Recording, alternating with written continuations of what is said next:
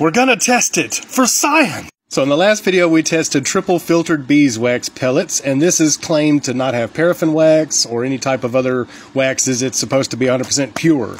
This is beeswax from a beekeeper in Michigan. One of the first differences that I can note is that this actually smells like honey. This is very potently smelling of honey. This has only a faint aroma of honey. This is definitely big chunk and sticky, and it's not very pliable, whereas the pellets seem to be super soft. So let's melt this down and test it, compare how it did to this. The first test I want to give it is, how does beeswax work on its own? So we're going to clean this out and melt this down and try it by itself. So let's break us off a chunk of this here beeswax and toss it over in our melter just like that. Okay, so we got the real beeswax ready to go, and we're going to drop us a little bit right here immediately. It's not quite as liquidy, but it's still pretty liquidy. And let's set this on top, and it does sink down like the other beeswax that's cheap. The next step is going to be to melt down the cheap beeswax and find out how it does. For round 2, we're going to mix together the real beeswax and the hot glue sticks to make the same thing as we have here, except for this is the cheap beeswax mixed with hot glue. So this will be the real beeswax mixed with hot glue compared to this one for round 2. Okay, so let's remove this wax stamp from the real beeswax and find out how that did. Oh, it's actually stuck on there pretty good. Come on out of there. Let go, son. Aw, it messed up. It's really on there. Oh my god. So next we're going to test the cheap beeswax over here for round number 1. Now for test number 2, we're going to put the cheap beeswax. Yeah, that's definitely way more liquidy. It's trying to run down the page. And we'll try to keep it all over there while we just set that on there. Like that. That is so liquidy. Oh my god.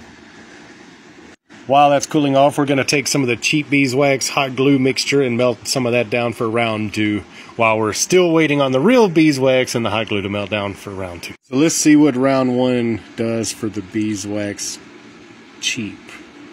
Up. Huh. So it stuck the same way. So this is round 1, cheap beeswax versus real beeswax. Right now we're working on round 2. Alright, so for round 2 of the quote-unquote beeswax that's super cheap, we're going to do a test stamp right there, and we're going to come in here like that, skadoosh, butcha, just like that. So let's see how this one turned out. Click. Oh yes, that looks quite nice, as it does. One thing I gotta say is that it smells like a straight up beehive, and it's got its own natural yellow color, so we're ready to test this. We're just going to take us a little spoonful of this here beeswax and hot glue, and we're just going to drop that right onto our page. Oh, that is so thick. That is so thick compared to the other one. So we're going to take that there. We'll just take our stamp and press down in the middle like that, and boom. We got to wait for it to cool. So let's see how that comes loose. Ooh, that just let go immediately. Look at that. That looks so cool. And it smells, it smells like honey, and that's the natural color. And then this is added color. This is the cheap beeswax and hot glue. This is real beeswax and hot glue, right? So here's what we're going to do now. We're going to put some ink on it, and we're going to do a durability test. So let's do a durability test between all of them. Let's see. All right. Flexy, brittly. Yeah, kind of like that.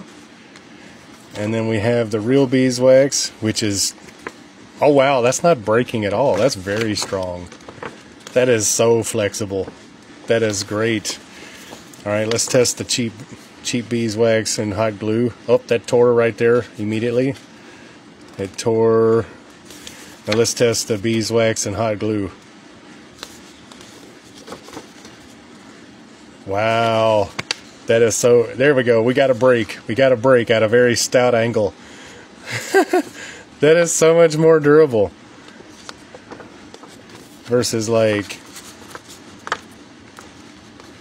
wow. So, just readily speaking, this is definitely thicker and stickier than this one.